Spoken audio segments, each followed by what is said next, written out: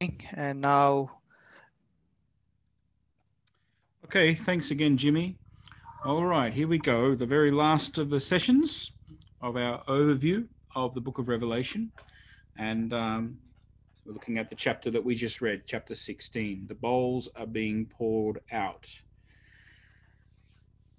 So, just briefly, then, if we have a look, we have, you will notice the uh, bowls 1 to 6, all the way down to verse 16. And then the seventh bowl is what contains the great earthquake. And this is the Battle of Armageddon, the time at which Jesus Christ and the saints intervene in world affairs.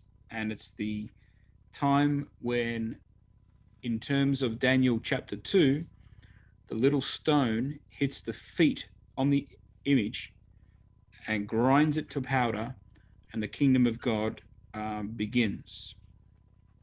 So you can see how the seals and the trumpets and the bowls have all been unfolded progressively throughout the last 2,000 years of history. And the exciting thing, the sobering thing, is that when we come to look at the bowls being poured out and we look at all the events, we find that there is nothing left in the sixth bowl to be fulfilled. All we are waiting for now is the seventh bowl to be poured out. And the seventh bowl will be poured out when Jesus returns. So we are right on the edge of the return of Jesus. That's the big takeaway from our series, as we will see. But first of all, let's think about the first bowl. Well, the first bowl really crosses over with some of the events which are hinted at in a little bit of detail, but not as much detail, in chapter 11. So the first vial is this noisome sore. It's this disease that spreads. And it's speaking about the French Revolution. And if we had the time, we would go into the very, very interesting history of the French Revolution and the things which caused the French Revolution. But essentially, you had for many, many years the poor and the downtrodden uh, who were oppressed by the nobles and the church clergy in France. France, of course, was a very significant nation state throughout this whole period of history. France was called the eldest son of the church. The relationship between the Pope and the kings of France went back for centuries and centuries, all the way to the beginning of Charlemagne's empire in 800 AD. France and the Pope were like this. But the people rose up and they decided that they had had enough with the monarch, the aristocracy, and with the clergy, and they wanted their freedom from the harsh conditions that they were living in. And so we have this period of history which was called the Terror. Well, the whole French Revolution lasted about 10 years, but there was the particular time within the French Revolution called the Terror from April 1793 through to July 1794, when hundreds and thousands of people lost their lives at the hands of the guillotine. And the guillotine was a device um, used to inflict capital punishment on the enemies of France. If you think about what happened in Washington, D.C. last week, or a week and a half ago now. You remember when the Capitol building was stormed, and the people were not successful in killing many of the lawmakers and the senators in the U.S. Power, in the U.S. Senate.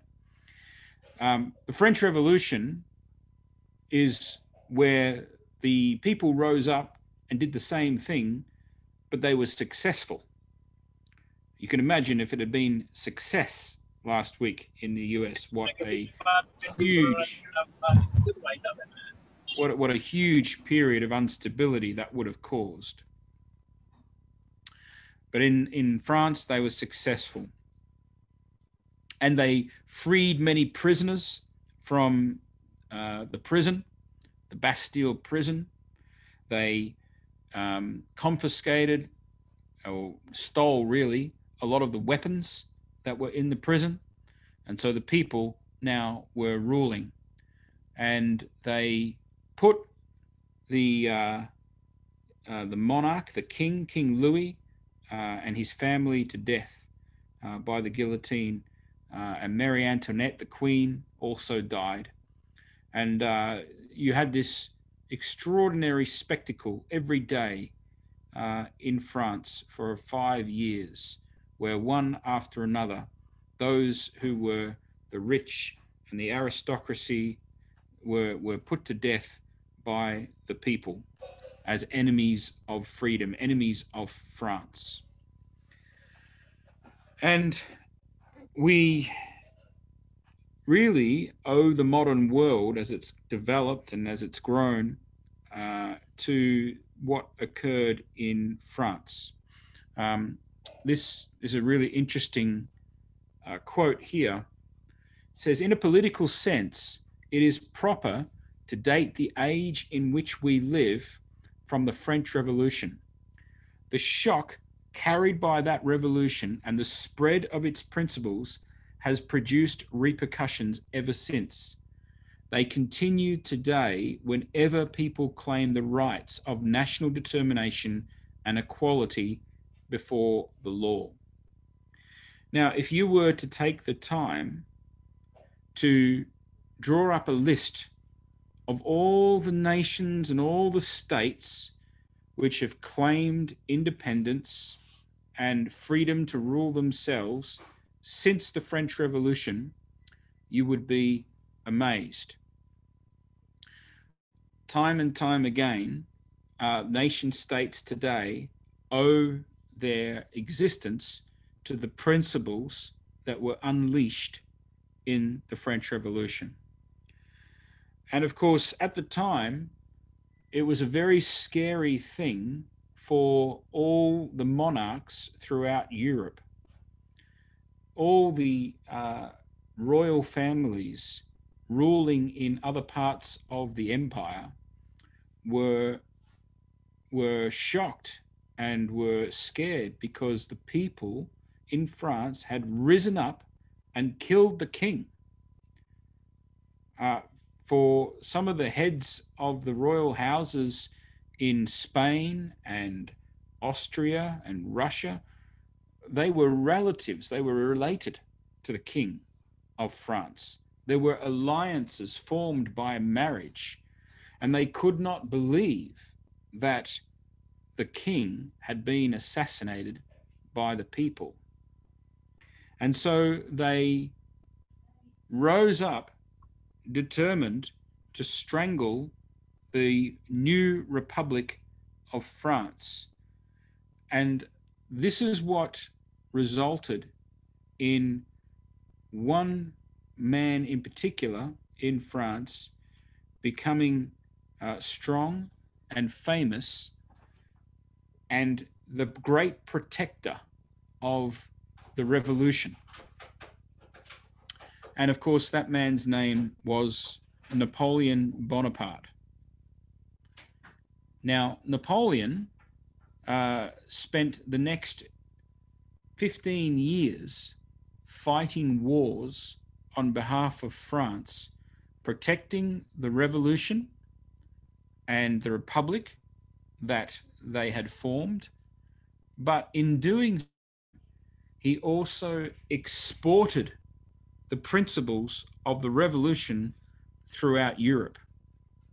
And it's this which gradually resulted in the Holy Roman Empire coming to an end. We know Europe today as being this large group of individual nation states. They were nation states then as well, but they were confederate in a Holy Roman Empire, and they had been for centuries. At least they tried to hold it together for centuries. Napoleon smashed it, and it's only in the last 50 years that Europe has started to talk once again about being united. So this is a really powerful map when you think about it. This shows that the Napoleonic Empire was established in France on the foundation of the French Revolution, but it didn't stay there because Napoleon marched and sailed all throughout the western part of Europe, and gradually he destroyed the Holy Roman Empire, and the revolution came throughout the 1800s to all nations. It was only really Britain which held on to its monarchy, but even today you can see that the principles of the revolution have overtaken Britain, and the monarchy is just a monarch in sort of you could say as a symbol, not that they're actively ruling anymore.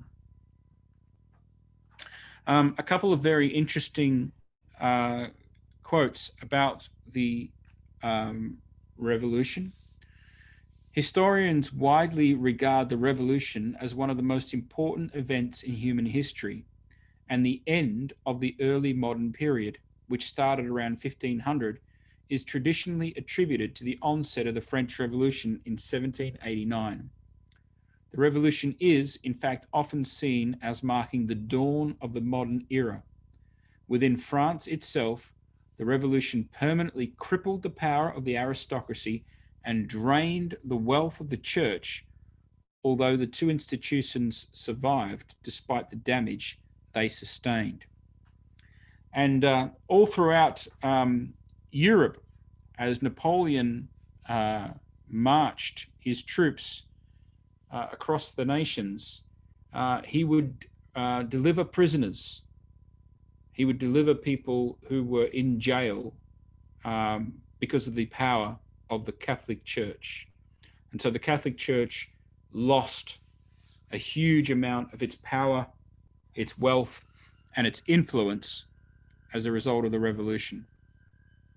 And it opened up a new way of life for people in the world. Thousands of men and even many women gained first-hand experience in the political arena. They talked, they read, they listened in new ways, they voted, they joined new organizations, and they marched for their political goals. Revolution became a tradition, and republicanism an enduring option. Whenever you see people protesting in the streets with signs and placards, calling on the government to change this or change that, it's a reminder of what the French Revolution has given our modern world. It's given the voice back to the people. And this has obviously had some positive ramifications, but also much negative ones, because we know human nature unleashed is not necessarily a good thing. Okay, so the next few bowls which are poured out relate to the campaigns and the wars which Napoleon embarked on to protect and to spread the ideas of the revolution. So he engaged in many, many battles in defense of the Republic of France. And then not only did he defend France, but he then advanced into the Austrian area and into Italy and smashed the Austrian monarchy. It's interesting that he was also of mind to travel down to Egypt and travel up to Britain. And the French Empire had a navy, but the navy was nowhere near as good as the navy that belonged to the British Empire. And so it's the next vial, the second vial, which relates to the sea being turned into blood. And this is about the punishment that Britain inflicted on France as a result of its revolution. Britain was very, very apprehensive and scared about the ideals of the French Revolution. And so the British decided to stop France from trading with other nations via the sea. And so they choked the French navy. They caught Napoleon and his navy down in Cairo, down near Egypt, and they won many, many battles on the sea. And some of you will have heard of Lord Nelson, who died at the Battle of Trafalgar, which the British won. But the result of this battle was that Napoleon's ships were completely destroyed. And so now he was landlocked. And instead of being able to travel overseas, he was restricted to the continent of Europe, which is where, of course, the beast was. It's where the Holy Roman Empire was, and it was where God wanted Napoleon to focus his battles and his attention. Now, some of you will know that when blood is spilled, it coagulates. And I believe that that might be what's behind the symbol there, where it says the sea became blood.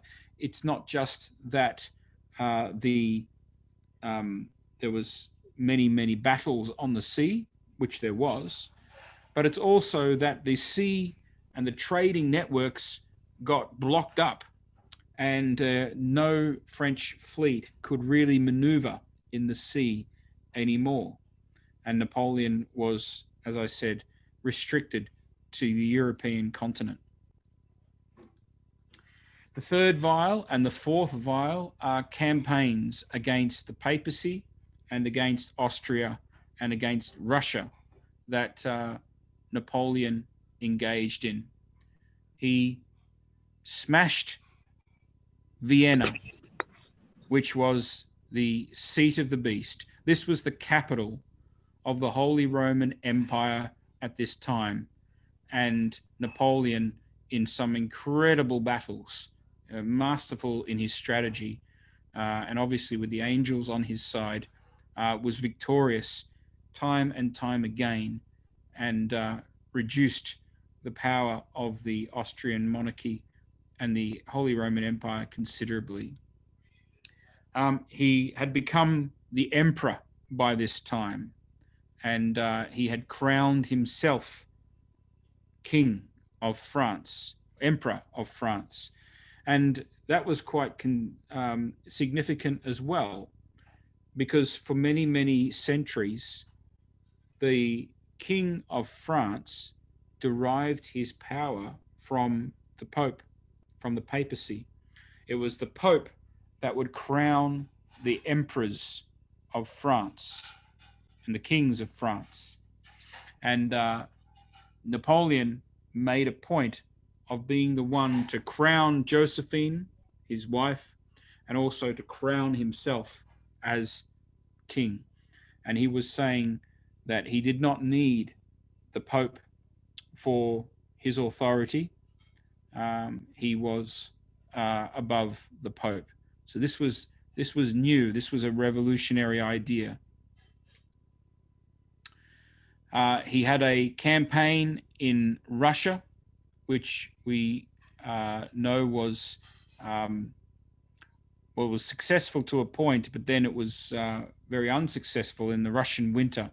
And once again, he was directed back down to the region of Central Europe, which is where he was able to have his victories. And finally, he invaded Rome, just like many of the other barbarians had in the past, and he took the Pope prisoner. So no French king had ever done that. He took the Pope prisoner and locked him up in Toulon in France.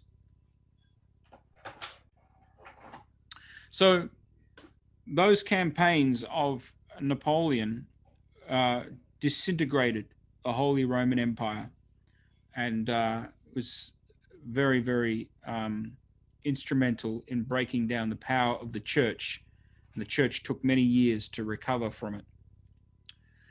Now, interestingly enough, the first 4 or 5 vials are focused on the West, and now we go back to some information about the East, and that's the 6th vial. And it says that the waters were dried up. Okay? Now, there's a really amazing comment from a man named James Bacino.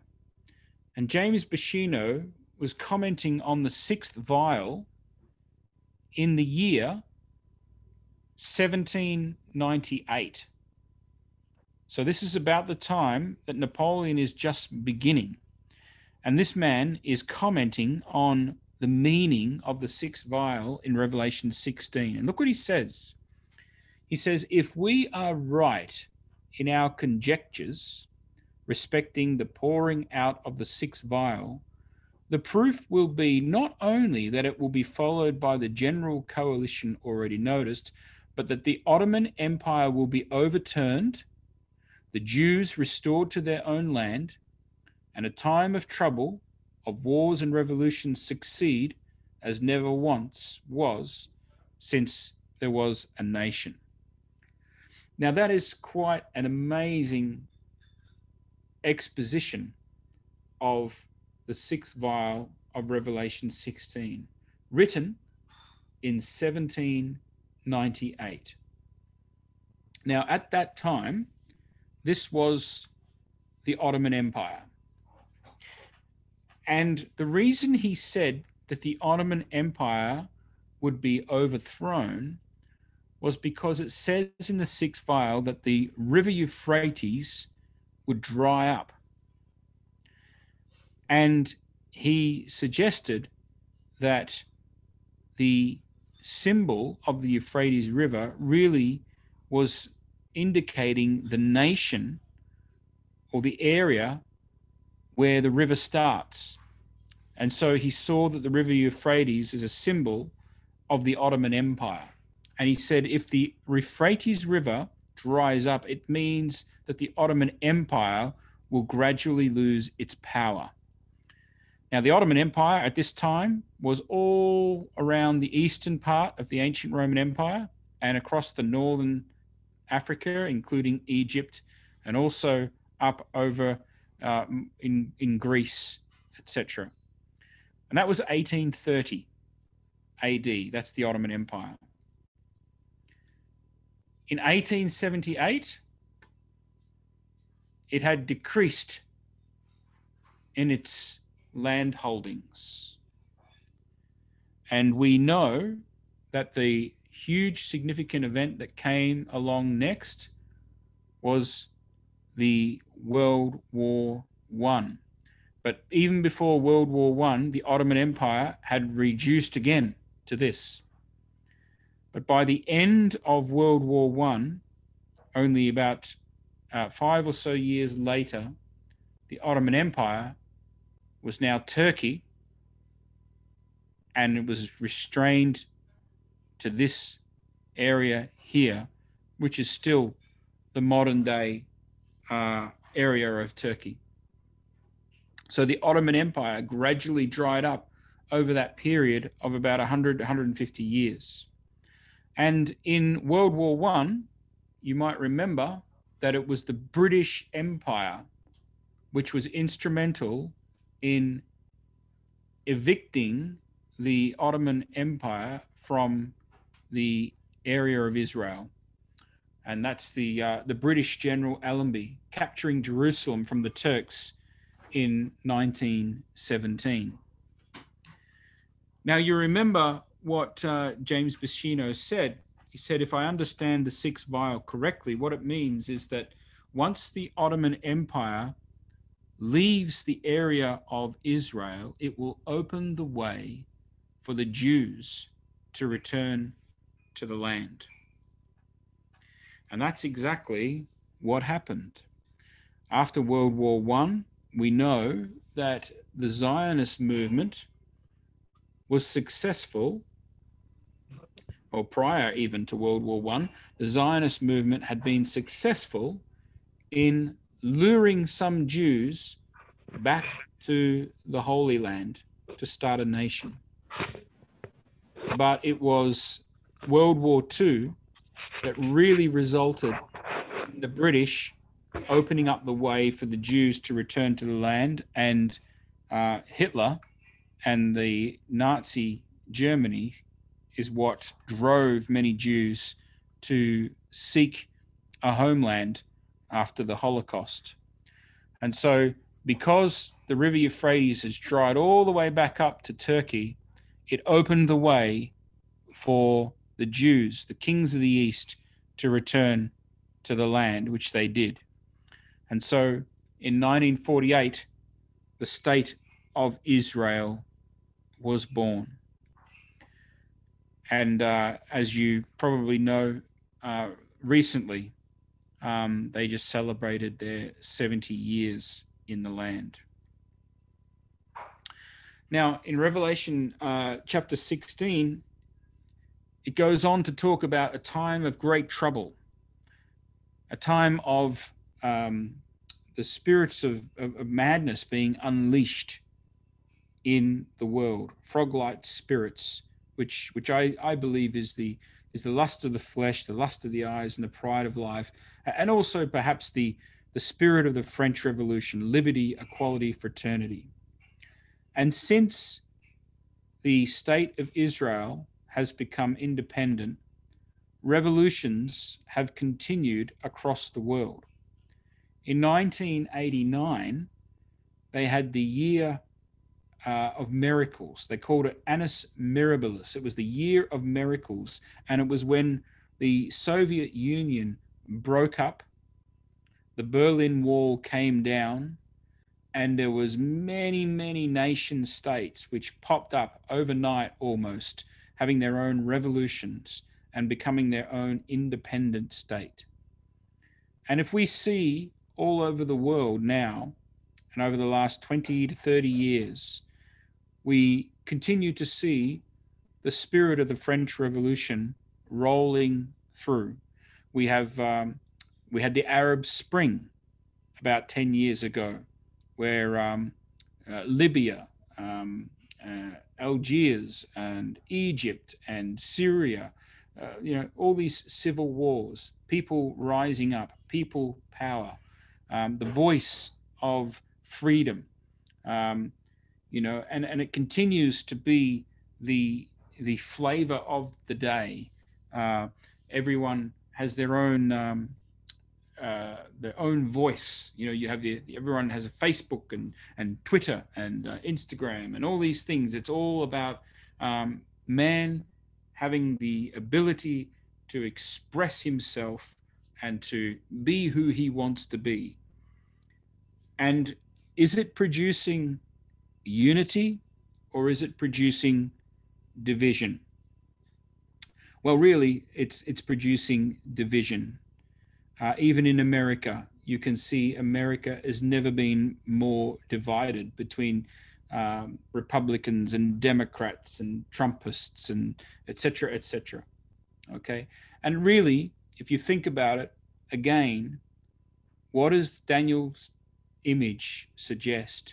It says that the feet are part iron and part clay. There's this attempt to combine, this attempt to maintain unity, but never an ability to really do that. There's constant division. And we now look at that principle of division has fully mapped now to the whole world.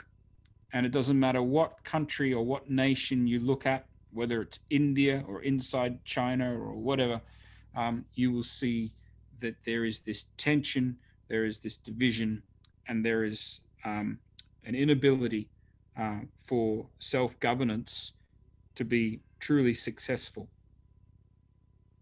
And so that brings us down to the end of the sixth vial.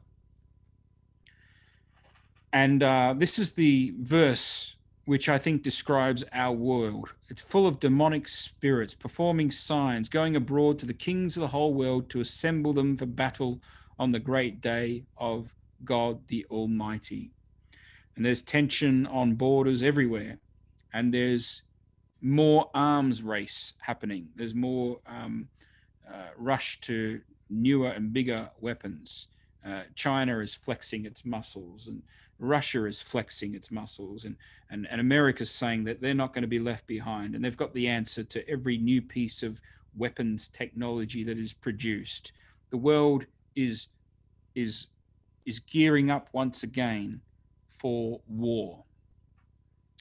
And that next war is going to be the Battle of Armageddon. Now, this is really interesting. Verse 15, which is one of the most famous verses in Revelation chapter 16, is actually in parenthesis.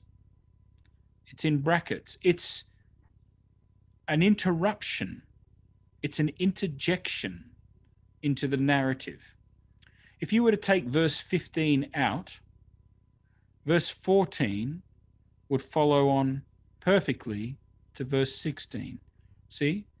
Those who go abroad to the kings of the whole world to assemble them for the battle on the great day of God the Almighty. And they assembled them at the place that in Hebrew is called Armageddon. That's the place of the battle. Verse 15 is Jesus interrupting. And he says, "Behold, I am coming like a thief. Blessed is the one who stays awake, keeping his garments on, that he may not go about naked and be seen exposed." So right when we see all of this happening and the nations getting ready for Armageddon is the point where Jesus says, "Be ready. I'm coming. Don't get caught sleeping." And so the exciting thing for us and the sobering thing for us, as I said earlier, is that this understanding of Revelation, which we've reviewed over the last couple of days, leads us to conclude that the seals have been opened. The trumpets have been blown.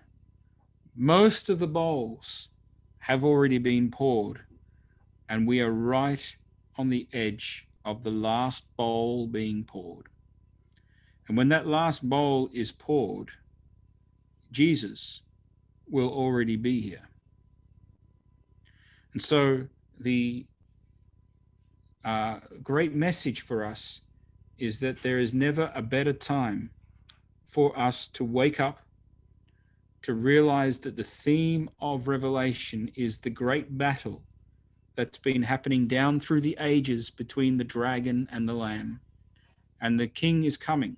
He's coming like a thief, and he will determine whether we are following the dragon or whether we are following the lamb. So we need to stay awake. And I thank the committee for organizing this time together, because it's opportunities like this to study together the book of Revelation and other things which help us to prepare ourselves for the coming of the Lord Jesus. So that's going to conclude our very brief look tonight at the trumpets and the bowls. And Jimmy, I'm going to conclude there. Thank you.